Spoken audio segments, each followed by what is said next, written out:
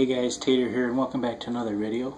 In this one I'm going to kind of show you more of like a scope script. This is mainly for like a challenge for a parkour or something, but as you can see I've got this black room right in front of me. I've got a start door and an end door, and like you can see a black block there. The reason why the room is black is because there's actually script blocks that are black so that you can't see them. Black is like the only one that works here, but if I turn on the script, wherever I look, if there's a script block, it'll change its color for a second.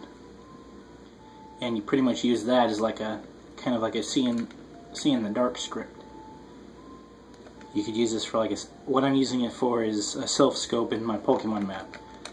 And I gotta cancel running the script. You could make a script that cancels it when they leave or something, but to do this script is very easy. You're going to need 2 scripts. I have 3 for a different color, but you're going to need 1 for the script block.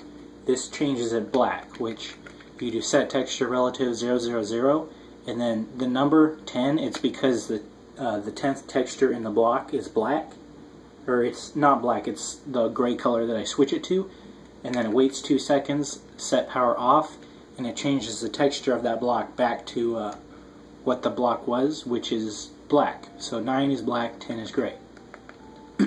As you can see from the textures right here. The 9th one is black, the 10th is gray. That's the script for when it's powered on, and you keep it as a pressure plate, that way when they're standing on it, it kind of works. And then the next script you're going to need is the one that turns it on.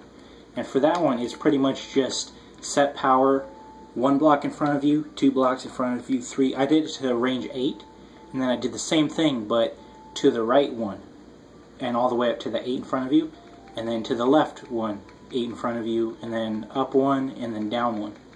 So it pretty much just takes the 3x3 square in front of you of up 1, left 1, and then up and left 1, and then the opposite corner, and it turns all that on. That's all it does, and then it waits half a second and loops.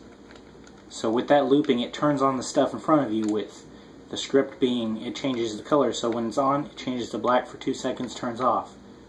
So that's really all this script is, and it's really easy to do and set up. And thanks for watching, and hopefully this script has good uses for you guys.